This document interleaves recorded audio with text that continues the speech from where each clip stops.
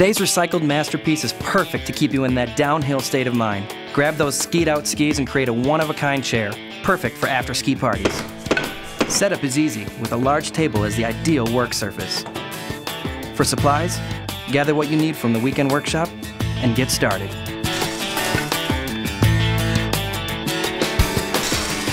Start by laying the skis out to determine the pattern for the back of the chair. You'll need at least 20 inches from the back end of the skis for the seat of the chair. Using the straight edge, mark where your skis will be cut. Figure your chair height and width accordingly. Safety glasses on. Cut the cedar 2x4s at a width to match the width of the chair back and a depth of 15.5 inches. This will leave 2 inches of overhang on the seat. Ideal.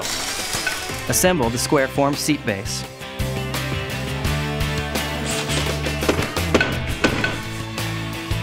Measure, mark, cut.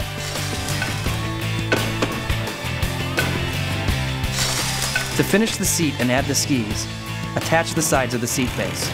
The seat should sit at 18 inches with a 5 to 10 degree angle. Using wood screws, attach the skis to the back of the seat base. Determine the angle most comfortable for you and clamp a 2x4 back support to the skis. Place skis upside down in the armrest position. Measure the back support width to the outside of the armrests and cut at a 22 degree angle. From the front of the chair, screw the back support to the skis. Screw the armrest down to the sides and back support. Although the chair is now complete, you can always add the extra touch of another pair of skis. Place the finished chair on the base of the skis.